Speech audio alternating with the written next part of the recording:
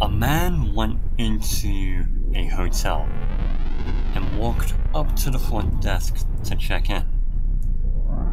The woman at the desk gave him his key and told him that on the way to his room there was a door with no number that was locked and no one was allowed in there. She explained that it was a storeroom and that it was out of bounds. She reminded him of this several times before allowing him upstairs.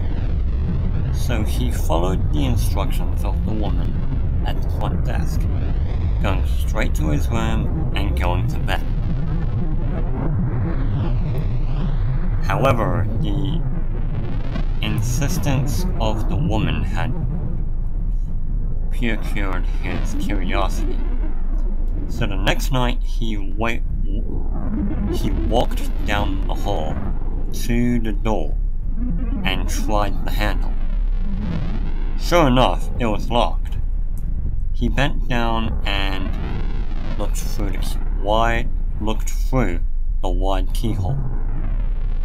Cold air pressed through it, chilling his eye.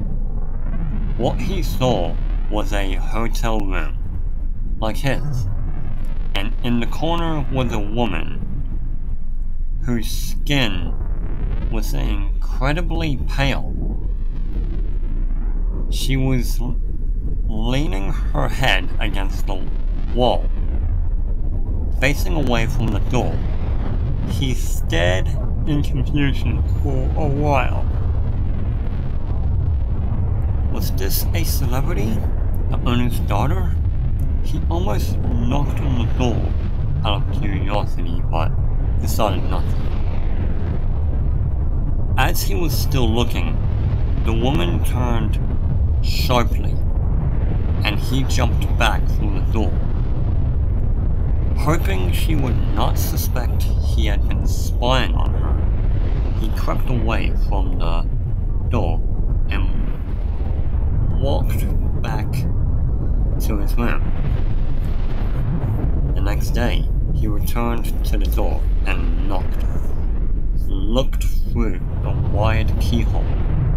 This time, all he saw was redness. He couldn't make anything out besides a distinct red color. Unmoving, perhaps, the inhabitants of the room he was spying the night before and had locked the keyhole with something red. He felt embarrassed that he had made the woman so uncomfortable and hoped she had not made a complaint with the woman on the front desk. At this point, he decided to consult her for more information. She sighed and said, "Did you look through the keyhole?"